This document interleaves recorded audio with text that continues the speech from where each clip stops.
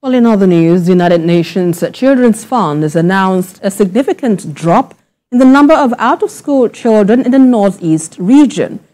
UNICEF Chief of Field Office in Borno State, Gilmar Cruz, said this to journalists at the launch of the Global Partnership in Education with Accelerated Funding Project for Children in the region.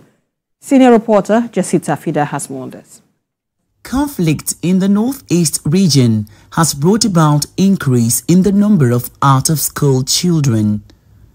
According to the State Universal Basic Education, a total of 500 public schools were attacked and destroyed in the last 12 years.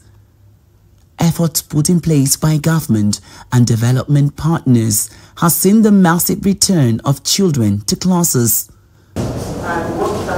At this launch of Global Partnership in Education with Accelerated Funding Project, the United Nations Children's Fund is happy to announce a decline in the number of out-of-school children. Of course, we are working together with the government, with the ministries to address these challenges.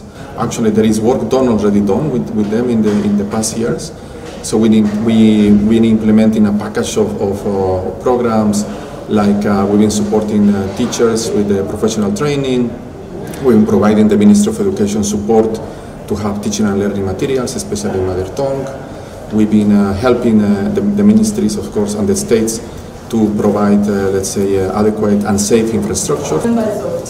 Together with UNICEF, education stakeholders from governments of Borno, Adamawa and Yobe have gathered to talk about the goals and strategies for carrying out the project. It's in our own interest collectively to ensure that we take them off the street and take them off those unconventional lessons and bring them into a conventional lesson that will be able to be productive to the society. If you leave them in the street, they become a menace to the society.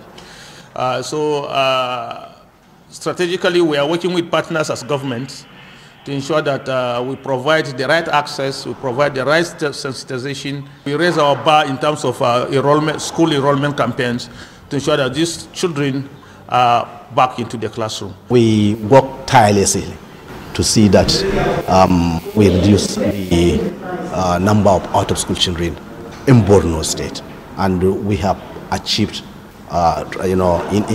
we have succeeded in reducing the number to a large extent.